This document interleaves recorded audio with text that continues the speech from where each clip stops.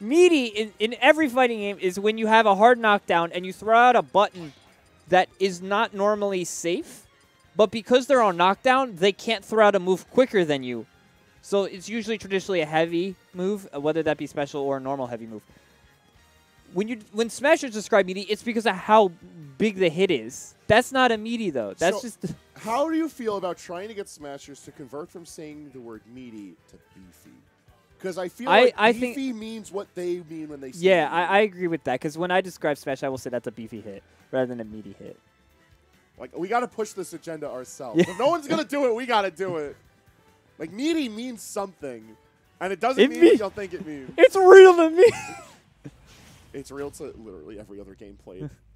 All right, but we are getting the Ike Ditto. No secondaries here. We're just going to have two big boys swinging the big stakes. Talking all this beef, here you go. Yeah, we got Soan in the Radiant Dawn Ike and Ragnellrok in the... Path of Radiance. Path of Radiance Ike. I blinked on the title for a minute. That's okay. Everyone does. That's why we call it by numbers. Ooh, nice. Monkeys! Nice grab tech there. Speaking of fighting games, that was a nice grab tech there. Oh. Nothing else. Kyle's going to watch the VOD and comment, that was a grab clank. Grab clanking.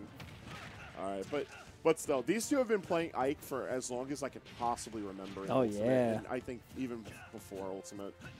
Yeah, back in Wii U, both of them were Ike players. Both huge fans of Ike. Yes, and so... But Soan's really giving Ragnellrok the work right now. Already up a full stock.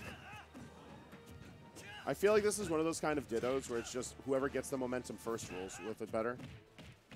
Yeah, all right. Puts him off stage, opting to go high, able to get through. Nice counter there. I think he's... Oh, wow. Doesn't get it.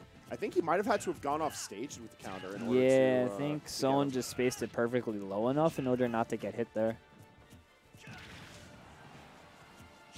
All right, going to the ledge this time. I think they were both trying to scout for short hop back air there. All right. At least, like, you see how like well they play the character by how, like, they're looking for the same options at the same time. Always funny to me. Oh, just short for Soan, though. All right. Yeah. But still quite a deficit to work back here.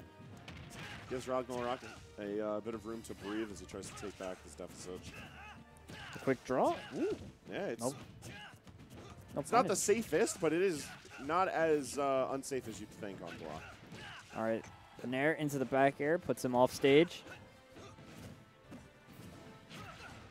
I feel like after the regrab, that would have been the time to go for and the dash attack. I thought he lived there for a second. Yeah, no, I think if he... What would he have needed to have done? I think if he jumped... I think if he jumped to augment his air movement and then drifted back inwards, he would have been okay. Because Ike is on the heavier end, like with good DI, and that was good DI. Like, you're surviving it out. But Ragnellrok wants more space. They're going to town. All right, back into the Ike Ditto. Yeah, Soan, once he got the momentum, just started running away with it there. Let's see if he's able to continue that into this game number 2.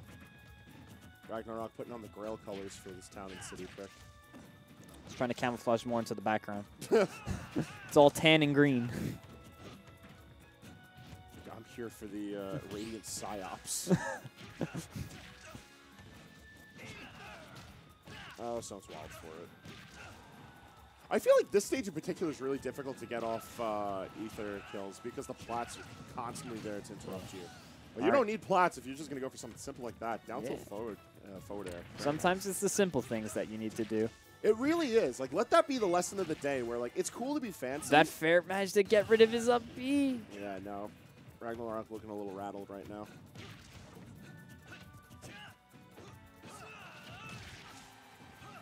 Soan opting to go to the stage there to get some extra damage. Can afford to do so with quite a bit of a lead. Oh, yeah. No, his lead is hefty. Like, he's fine. Oh, wow. Landing on stage, I guess, knowing that Ragnellrok wasn't going to go for anything aggressive to respond. Yeah, just a simple grab. All right, and the footstool. All right, he's able to get back. For it. I would have been so here to see Ragnellrok kill him off of that. Oh, going high. Not able to kill with the dash attack, but that fair's going to trade. Yep. A very quick 2-0 in Soan's favor. I managed to get the 3 stock there. Didn't die on the trade. Yeah, no. Unfortunate stuff for Ragnellrok, but Soan just, you know, kept the game plan simple, got the damage, got the kills.